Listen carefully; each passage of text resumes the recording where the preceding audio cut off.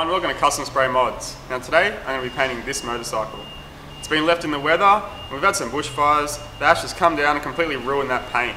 So I need to strip it all back and start from scratch. I'm going to use some paint stripper, get rid of all that old paint, use some edge primer and primer, and then I'll be ready for my colour scheme. So yeah, the first thing I'm going to do is start pulling it apart and we'll go from there.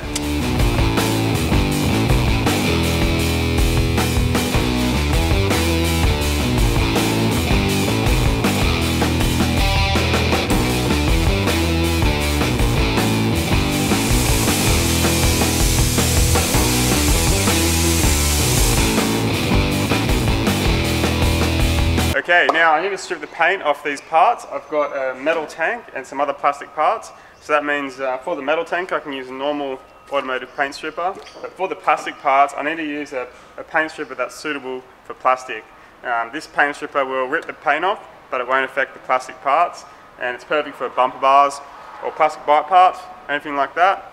But I just need to strip this paint off because it's pretty much infected. The clear coat, the colour and the primer. It's been infected, and it's anything that's going to go on top of that is just going to crack or get damaged again because that base isn't in good condition. So if you've got a car or panels that have sun damage, cracked colour, cracked clear coat, really need to paint strip it all off so that your new paint on top will last a long time.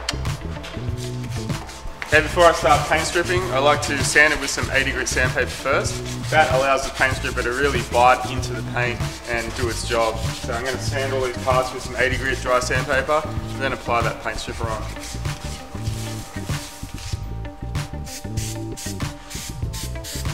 Like I said before, I'm going to be using a plastic paint stripper. That's not going to affect my plastic, that's going to rip that paint off.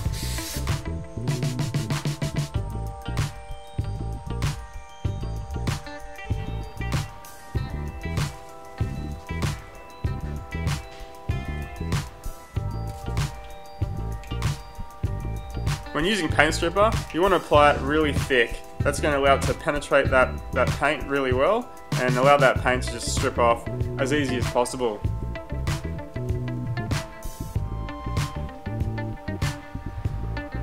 Once you can see that the paint stripper has done its job, you can use a metal paint scraper or you can use some Scotch-Brite pads to give it a little extra help and remove the rest of that paint.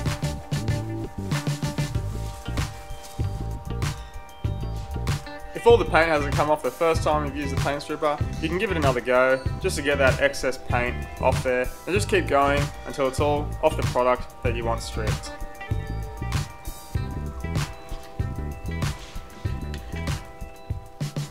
Okay, so I've paint stripped the whole tank. There's no more paint left on it. I've just got a bare metal tank. Now, because I did use paint stripper on it, I need to clean it with water and then clean it with a metal conditioner or a rust converter. Something that's going to get rid of all that paint stripper residue before I put my primer on. Otherwise, the paint stripper is still in that metal, stuck to that metal somehow, and it's going to come through the primer. It's going to cause problems, and we don't want that. So I'm going to clean it with water, rust converter, water again, sand it, wax and grease remover, then I'm ready for my primer.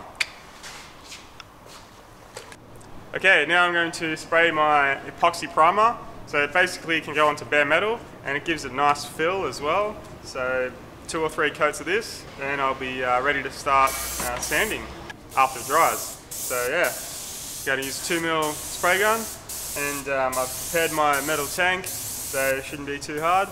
Let's mix it up. As always, when it comes to primer, apply 3 coats, wait 10-15 minutes between coats. For the plastic parts, I'm going to use a plastic high build primer. It goes on bare plastic, and I just need to sand it with some 800 grit wet sandpaper, then I can start painting. Well, there you go, that's how you paint strip metal and paint strip plastic. And yeah, it's always important to, if you're paint stripping metal, make sure you treat that metal before you start applying your primer. I used a rust converter, but you can use a metal conditioner. Definitely, if you're paint stripping, you need to treat that metal, otherwise the paint stripper can affect your primer and it can just peel off and you'll get problems later on. Yeah, so once you've got your panels all in bare metal, it's time to put your primer. I use an epoxy primer, but you can also use either a 1K edge primer, a 2K edge primer, or you can use the all you need primer. Basically you want to just think about what top coat you're going to use. If you're using 1K products for your top coat, use 1K edge primer. If you're using 2K products, use a 2K edge primer and it should be right. So yeah, I've got this all primed. I'm going to head into the booth and do my top coats. Alright, so I decided to paint my whole bike, the track, race fairings and everything, not just the tank and the plastic parts. So I'm going to paint it in a fluoro colour, which was suggested by someone on my last video. And I picked the colour scheme from the NGM Forward Racing team colours. I'm a big fan of MotoGP, so I thought I'll give this colour scheme a go. And yeah, I'm all prepared now. I've cleaned it all with wax and grease remover. I'm about to spray some 2K transparent sealer on it, which is going to help the new paint stick. And then I'll be ready to start my colour scheme. So yeah, let's do it. Next time on Custom Spray Mods, Dave masks up and paints his motorcycle.